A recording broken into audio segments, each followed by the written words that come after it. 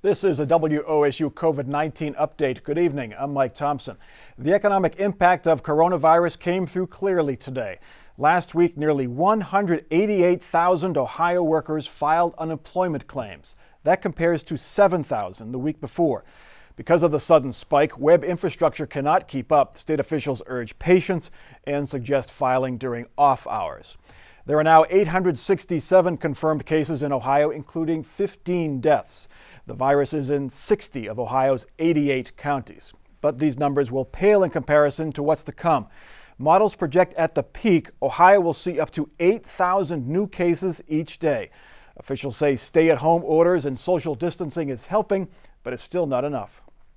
This would have been the peak of our surge had we not taken the decisive and important actions. I can't tell you enough, this is so important. We have got to even clamp down more. We have got to stay at home, and we can't go the other direction right now. In other developments, voting rights groups are considering legal action after lawmakers moved to extend Ohio's primary election through mail-in voting.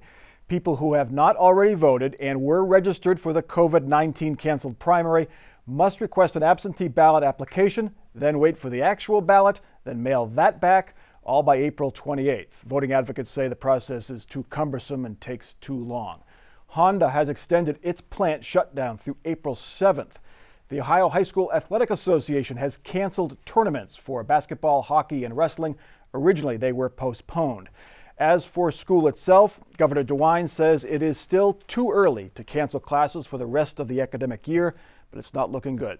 Stay up to date on COVID-19. Listen to 89.7 NPR News. Log on to WOSU.org or watch us here on WOSU TV. I'm Mike Thompson. Stay safe.